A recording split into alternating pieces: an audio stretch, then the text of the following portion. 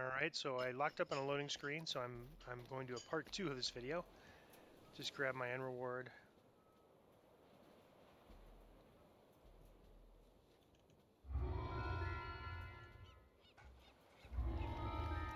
And I'm not going to run for my banking favor right now. Let me get my expeditious retreat quickly going. I'm going to head over to the crafting hall and run the tutorial.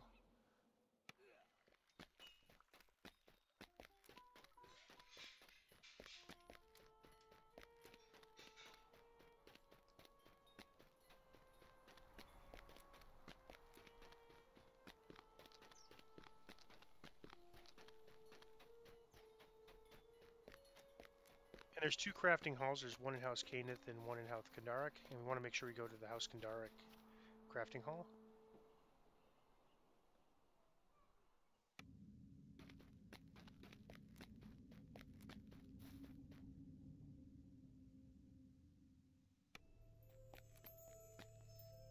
Alright, so we'll go through the tutorial. And the first thing he gives us is a mission to buy stuff, which is why we ran that quest. So I'm pretty much going to sell everything that we got from there.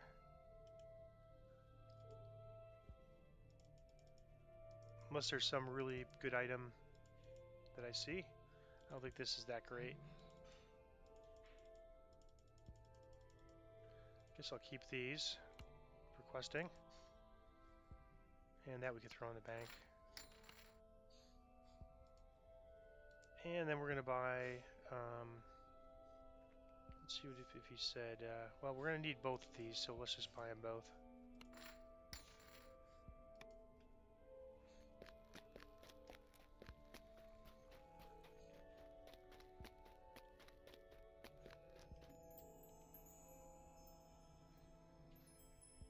And then he wants us to dissolve a staff. Alright, he said dissolver, okay. So he gave us this staff of Halfling Bane. We'll stick it in here and dissolve it. And that gives us 2 essences.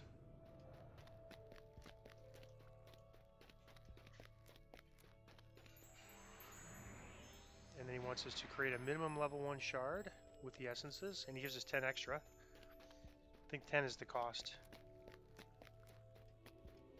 And so we go over to this machine here, the Bound Shards crafting device, and just type in level 1, easiest way to find it.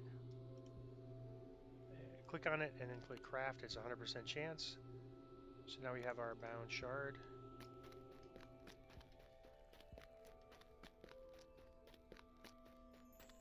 And we'll talk to him one more time. And he wants us to disjunct this weapon. So that's this black thing here. And so we'll put that in and then disjunct it. And what that does is it kind of primes it for crafting so that you could, now it says, if you look at it, it says Caneth crafting minimum level slot. So now he says put the minimum, very well, you want to combine the minimum level 1 shard with the weapon to make the minimum level 1 weapon. So now we go to this is the first one is the disjunction, the second one is the Bound Shards crafting device, and the third one is the Bound Items crafting device.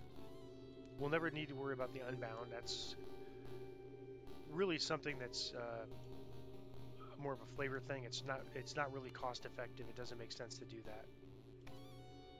Alright, so now we have our minimum level 1 weapon. If we look at it now, it's a +1 heavy mace with a prefix slot and a suffix slot.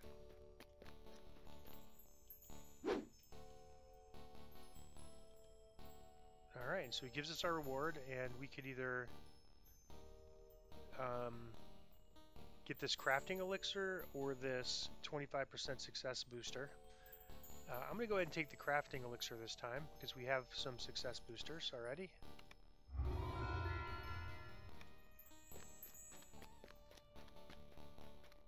And I'm going to go over to the bank here, and I've collected a bunch of collectibles I need to pass over to my other character for trading, so let's put in the back things. I'll keep these, I'll keep the hireling, I'll keep the stone, and I'll keep this bag for now. The heavy mace we really don't need. We could actually probably go and actually disjunct that for another essence. Let's do that. Give my expeditious retreat cookie on.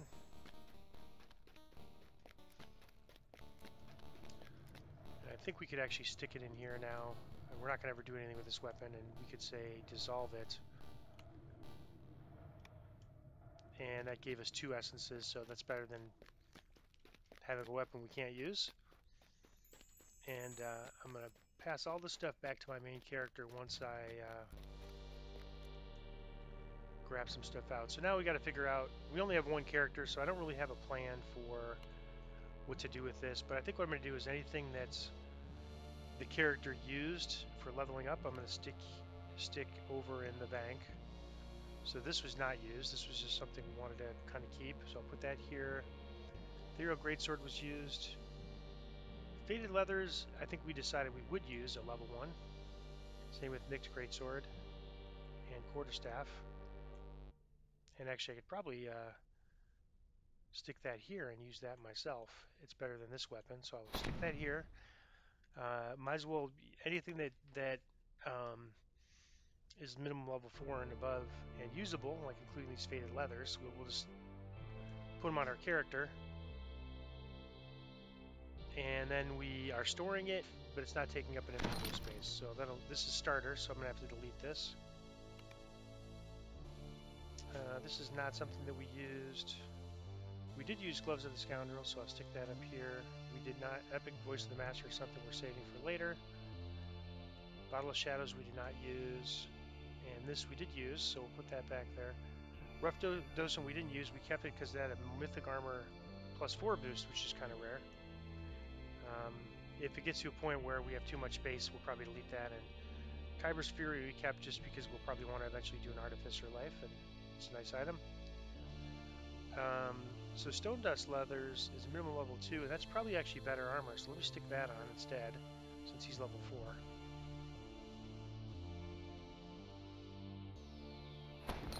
And we'll put the level 1 armor in the bank. That's used for like 2 quests, I think. Granite Grippers, you know, again, I think I could probably stick that on him unless they have something better. This is just Porthos gloves, probably no better than this, so I'll stick this on him. Antique Great Axe.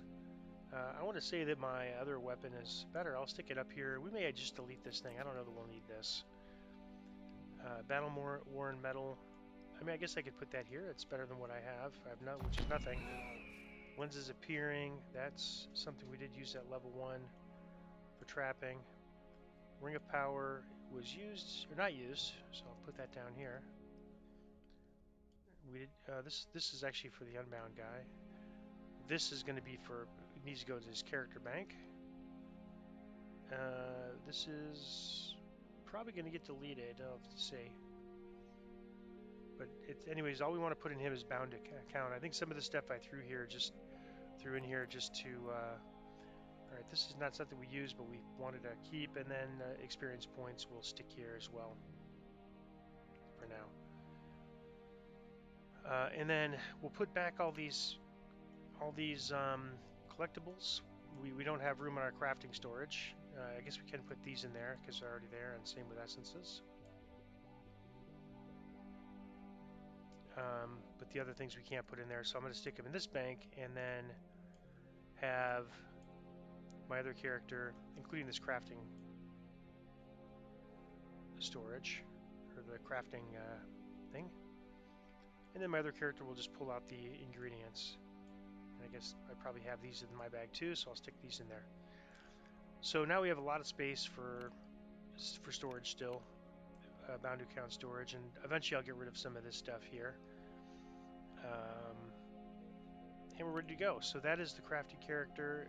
On that crafting tutorial, technically you could make we wanted 1 crafting elixir that he'll eventually use for crafting. He needs 1 of those, and then we'll get as many of these as we can. Many of these, they're not here, but the success boosters, here they are, as we want to get. Now, technically, because they're bound to account, you could delete this character and just keep remaking them to get more and more success boosters. I'm not going to do that because I think that's not working as intended. This stuff used to be bound to character, now it's bound to account. So I'm just going to use the ones I get normally and not delete a bunch of characters and make a bunch of characters to do that. But you could get, if you make 5 characters and delete 5 characters, you can get 25 success boosters to help with crafting when that time comes. I suspect at some point they're going to change that back to bound to character. I don't know why it got changed to bound to account, but it seems they don't mind if people uh, do the delete. It's time consuming, but create characters to get those. So that is our banking character. Now we have a place to store our bound items with this uh, new bank space that was just, or new shared bank space that was just purchased. And as a reminder, this gives us 30 shares or 30 spots. Um, and if we look in the DDO store, I think the old sales are gone now, so we're going to see the full price. But it never makes sense to buy more bank space because bank space costs 995 per slot and gives you 10 extra storage spaces. If you want more bank space, then what you do is you make another character on the account. A character slot costs 625, so it's less. It's currently on sale for 312. We need to save up for Epic Destiny, so we're not going to buy this, but um, a character slot gives you 80 spots because you get 20 for each of these tabs and 20 for this. Plus, you could run Easy House Coinlord Favor and probably even House Kandaric Favor, but a minimum Coinlord Favor and get another 40 slots without spending any points. In fact, you probably earn points by getting up to 100 by doing that. So if we need more storage space down the road, we're going to look for another one of these type of character slot sales, and we'll buy another character slot. Every character slot we buy gives us a minimum of 80 spaces, and with by running House Coinlord Favor gives us another 20 because we probably won't get enough collapse portable holes to use to get the second 20. So we'll just run for the first 20. So that's 100 slots per character, very easy. All right, that's how you make a banking character on the same slot and run the crafting tutorial to get yourself some bound to account items to share with your main character.